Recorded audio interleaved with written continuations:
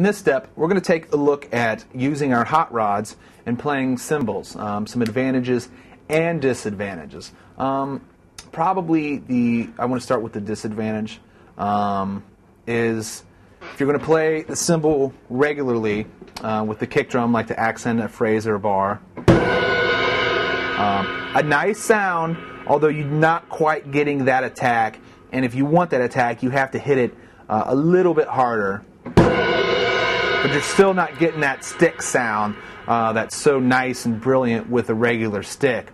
Also, the other disadvantage is when you're playing the ride cymbal like a beat.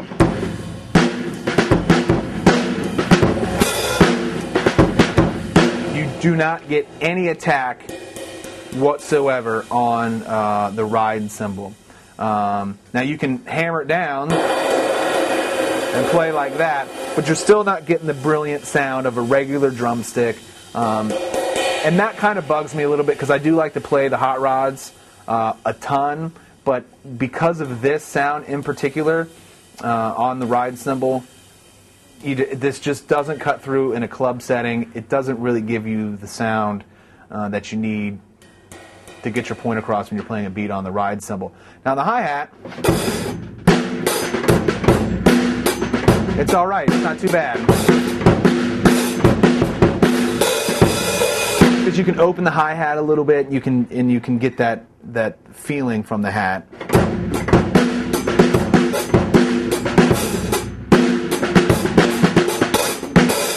So that's pretty cool. They're pretty fun to use on the hi-hat. One other really cool thing, I guess it's an advantage, I said it was, but I like to use the sound that the hot rods give you when you're doing a cymbal roll. So if you're doing... I really like the sound of the clicking sound. And then as you want to build your cymbal roll, you kind of build out and then start using the fat part to get the actual cymbal crash. The other thing you can do too is you can actually use, which I've done this plenty, is use the rubber side.